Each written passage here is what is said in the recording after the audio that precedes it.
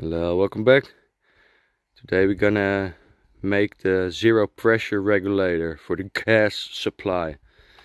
I want to do this because I've seen that the fluctuations in the load, that it's not keeping up with the suction pressure, let's say. This thing needs to be altered whenever it to react correctly, and that means that the pressure drops are not the same at all loads, which is pretty normal for a pipe this long. Goes to another mist eliminator and a barrel with straw and another mist eliminator and then the electrostatic precipitator. Because of this barrel, by the way, the electrostatic precipitator lives pretty long. For about last time I had 3 hours of runtime and still it was pretty clean. And there is no deposit whatsoever. Maybe I can shine inside, maybe you can see it. I will alter the valve. If you see the shiny thing, that's the gate valve. It's perfectly clean.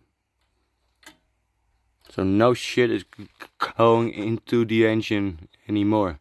First it was the case. Although it was not a lot of tar, it was mostly water. But some tar, of course. That was the case. Because the electrostatic precipitator gets less efficient if there is a lot of water mist in there, because it shorts out some things. And then the electrostatic field won't work as good anymore. But as I've shown with the charcoal filter, that one blew up, literally blew up on me, because it was leaking and stuff. So at some point it sucks in air and it goes through the electrostatic precipitator. When the air, of course, it's properly mixed with some, it was quite rich, because it doesn't explode that much. It was quite a rich ratio, but still the thing shorted out because of all the water that gets through. Sometimes they will do that. Normally it's nothing of a problem if you don't have any leaks. But if you have, it might be a problem. But in the end this one was okay. But with this fuel now, and this gasifier is sometimes still a little bit unstable, because it uses pretty small wood chips. This is not good for this gasifier. It needs bigger. This is actually the small stuff, and it runs best on the bigger stuff. But hey, we only have low quality wood chips here, because, you know, leaves, little twigs, small pieces. So it's not as stable as normal.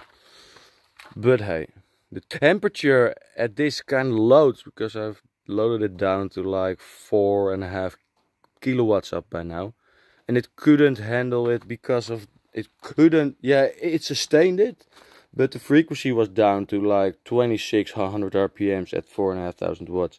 So I added this spring, so it will act like an extra pull to put the throttle open, so it doesn't have to regulate as hard, because the governor speed, if the speed drops, the force on this thing will increase, and you need a certain amount of force to keep within a certain range of RPM. So this is what I have to play with.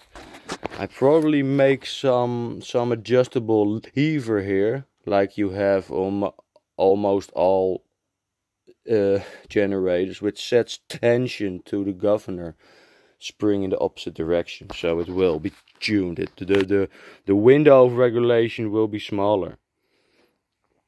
In the end, the engine doesn't respond too well to big load changes in load, and that's because it doesn't have a zero pressure regulator. That means that the high load, the negative pressure on the gasifier side is higher than the air pressure, so you need to adjust the valve to make up for the difference. But I'm gonna make something that regulates itself, so let's check it out. So here I found a suitable thing to make the regulator out of. I draw 2 lines on both sides. I'm gonna cut it at this line, and then I will grind the things in or hammer it flat so it will connect to each other with bolts and with glue and with the sheet in between to make the membrane go up and down. Then I take this thing off, hollow it out and flip it around, and this is where the control pin will come out. Then we're gonna make a small valve on here, so we have it connected to the atmosphere, but in a controlled way, so the surge can be controlled with the valve, like in this picture. And then on the other end we make a pipe with a hose for the sensing of the atmospheric pressure. So whenever that goes up,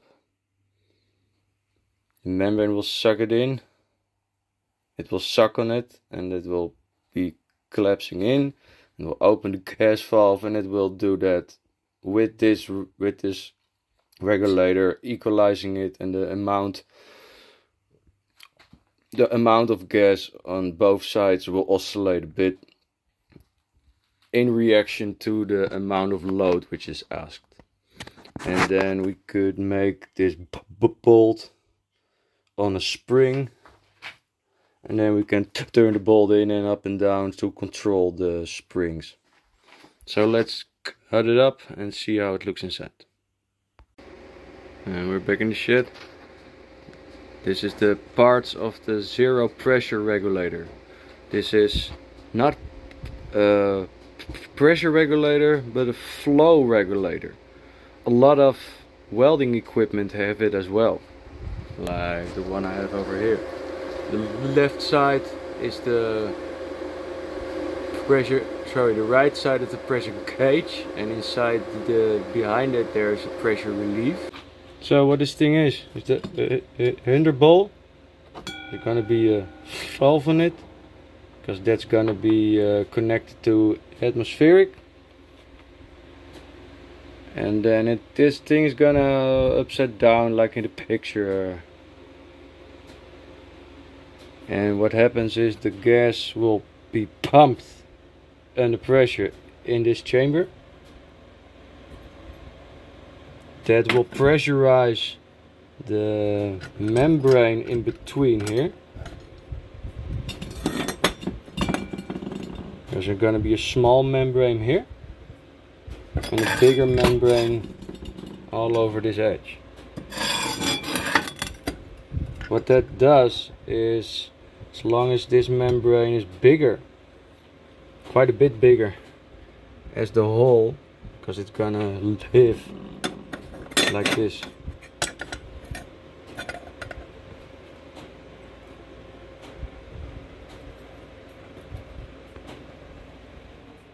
This plunger in between the leather will be connected the big membrane, then the smaller membrane, and then there is this rubber stopper, if you will, and that will hold this hole tight. So if it hangs, if there's no pressure at all, it will hang under gravity, and then whenever there is a gas pressure or suction on this side, it will be raised quite quickly, because the force is big, because the area is big, and that will raise this plunger up until the pressure differential goes away again, and then it will leave again. It will hover like this inside. So it goes to this chamber, to that chamber, to this pipe, and out, and there should be a cap. Here's the lid for it with bolts. Gonna seal that off, of course, weld everything together and see what it does. So most of it is welded together, as you can see. There's this hole inside which the rubber plunger will close.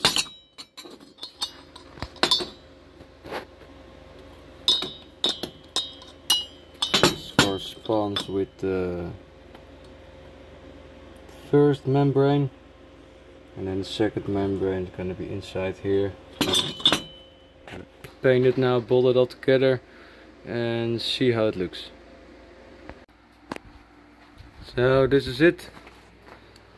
The regulator. There's this hose. It's attached to the more or less sealed version. There's a slight little leak, but that's probably because it leaks in between the leather and the plastic. But it's just a little bit. As you can see here, by gravity the plunger will go down and the path is open. But if you turn it around, it will work the other way. But I'm just doing this for now because I have to blow in this pipe. If I suck on it, I'm sucking all this, how do you call that stuff? Nasty shit in my lungs from the sealant which I used. So now you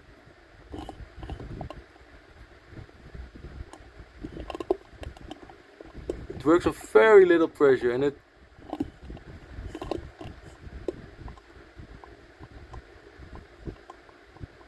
I'm just using my tongue as a piston.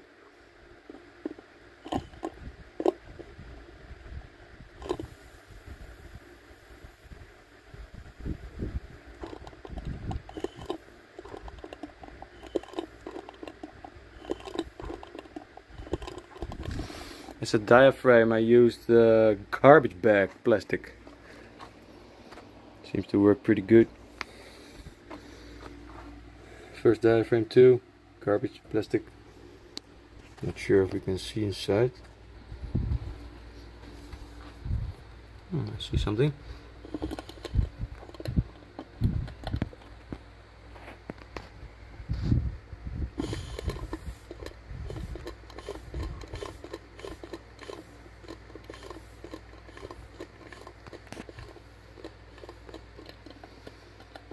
There's also a spring in this thing with bolt, so I can give it a little tension, because when it's upside down the gravity will pull it down, and we can equalize the weight of the plungers with spring tension. And if not, I'm gonna add another spring and off we go. Maybe a smaller one. I have some other bigger ones, but this is it. I'm gonna seal it up, and then in the next video I'm gonna check it out on the Chinese diesel engine that's been converted to woodgas too. Thank you for watching. Like, share and subscribe, and I hope you enjoyed this video. See you next time.